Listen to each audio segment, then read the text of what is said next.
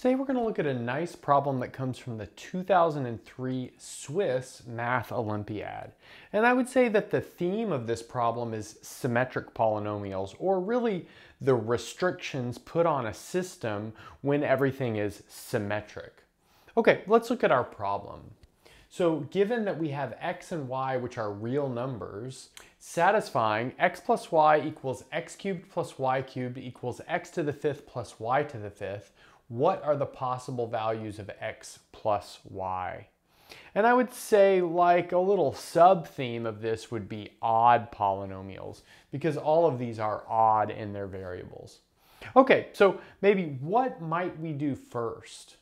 Well, I'd like to first notice that I can factor an x plus y out of x cubed plus y cubed and x to the fifth plus y to the fifth. So let's make that our first observation. So we have x cubed plus y cubed equals x plus y times x squared minus xy plus y squared. So this is like a well-known factorization formula that is good to remember. It shows up in like calculus classes and stuff even. Okay, and then we also have x to the fifth plus y to the fifth with a similar factorization. So x plus y, and then x to the fourth minus x cubed y plus x squared y squared minus xy cubed plus y to the fourth. So I think you can see the pattern there. Here we are decreasing powers of x while we increase powers of y, and then we're alternating signs. So now let's notice that each of these is equal to x plus y. Okay. So I think that would maybe bring us to try to cancel x plus y from both sides of the equation. But we can only do that when x plus y is non-zero. So I would maybe go up here and say case 0 is the case when x plus y equals 0.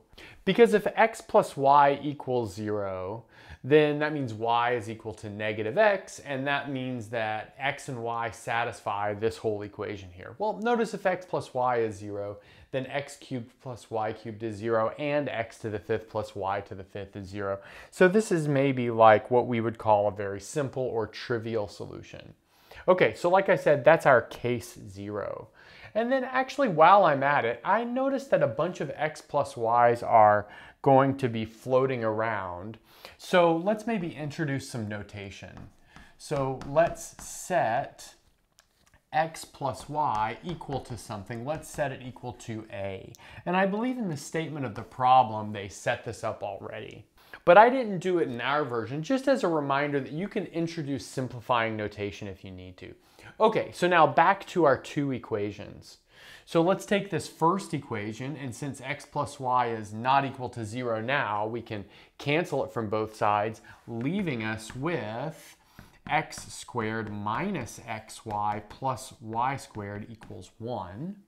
And then we can likewise do this to the other equation as well, leaving us with x to the fourth minus x cubed y plus x squared y squared minus xy cubed plus y to the fourth is equal to 1.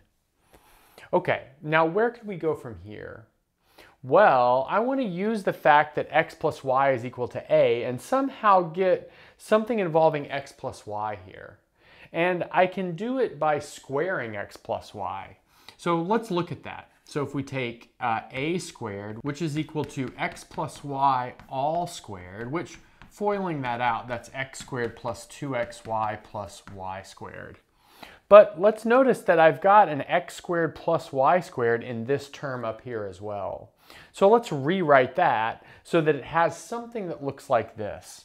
And I can do that as follows. I can write this as x squared minus xy plus y squared plus 3xy. Because notice minus xy and 3xy combine together to give us 2xy. Okay, so now let's notice we could group these and just replace them with the number 1. So let's do that. So we're replacing that with 1, and then let's solve for xy. So solving for xy, we will see that xy is equal to, let's see, a squared minus 1 over 3. And now let's hang on to that for a second. Okay, and now we're going to play the same kind of game over here, but I'll only start this calculation because it's going to require a little bit more room. So we'd like to get an x to the fourth and a y to the fourth into this situation, and we can do this by taking x plus y all to the fourth. But recall that is named a to the fourth. So there we have x plus y all to the fourth. But then we can either multiply that out by hand or use binomial expansion formula to write that as x to the fourth plus 4x cubed y plus 6x squared y squared plus, let's see, 4xy cubed plus y to the fourth. And now we're going to play the exact same game. We'll re-express this so that it includes something like this line up here, because we have a good handle on what that's equal to.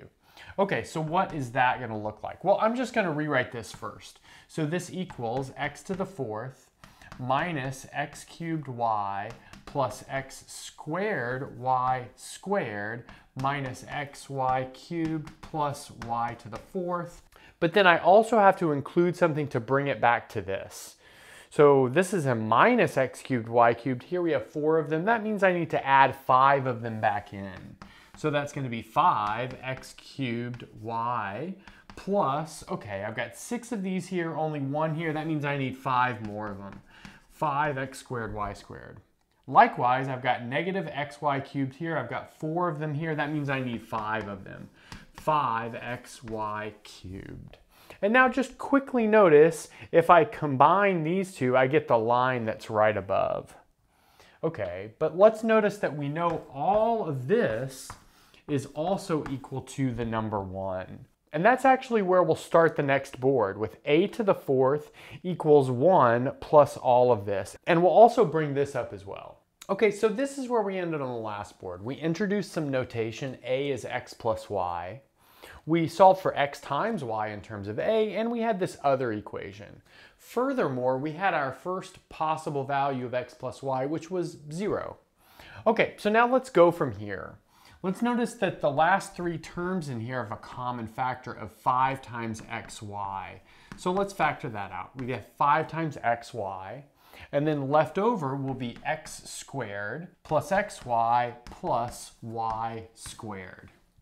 Now, notice I left myself a little gap there. That's because I'm going to add and subtract something to make this simplify a little bit nicer. I'm going to add another xy here and then subtract an xy there. But that allows me to take this term and factor it as x plus y quantity squared, which recall that that was a squared. And then furthermore, I can take each of these xy's and rewrite them with the formula that we derived on the last board. Okay, so let's do that.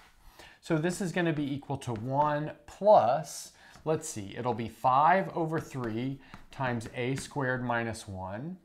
And then it'll be, well, let's see, x plus y was a. We have that squared, so that's a squared minus, oh, that's going to be another copy of a squared minus 1 over 3. Okay, now we're going to do a bit of manipulation. So I'll start by subtracting 1 from both sides of the equation. That'll leave me with a to the fourth minus 1 on the left. And then I'll also multiply both sides of the equation by 9.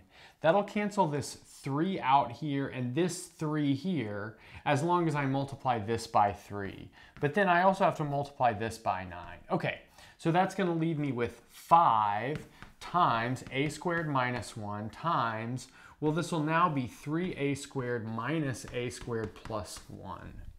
Okay, so again, we move this 1 over and we multiply both sides by 9. Okay, next up, I'd like to factor this left-hand side, leaving me with 9 times a squared minus 1 times a squared plus 1 equals 5a squared minus 1. And let's see, what is that going to be? It's going to be 3 minus 1, so that's 2a squared plus 1. Okay, and now we'll just acknowledge really quickly that a equals plus minus 1 is a solution. And that's because that'll zero out both sides of the equation. So let's add that to our list of possible solutions over here, plus minus 1. But then we'll move forward with the setup if a is not equal to plus minus 1. So in other words, we're going to look for other solutions. But if a is not equal to plus minus 1, that means we can divide a squared minus 1 from both sides of the equation. So let's see, that's going to cancel this out, leaving us with 9a squared plus 9 on the left. It'll cancel this out, leaving us with 10a squared plus 5 on the right. Oh, but now we're really home free. So we can rearrange things and we'll be left with a squared equals 4. But if a squared equals 4, that means we have our final solution, which is a is plus minus 2. And there we have it. We, in total, have 5 different solutions. -2, -1, 0, 1, and 2. And that's a good place to stop. Thanks for watching and sticking around until the end of the video. And since you're here, don't forget to gently press that like button, subscribe, ring the bell, and select all notifications to never miss a video. If you want to get your name in the credits like you see here, access the live seminar series, review videos before release, and more, go to patreon.com/michaelpennmath and become a Patreon member today. If you want full ad-free course content, subscribe to my second channel, Math Major. I've got courses on linear algebra, complex analysis, and proofwriting, among several others. And that's everything. Bye.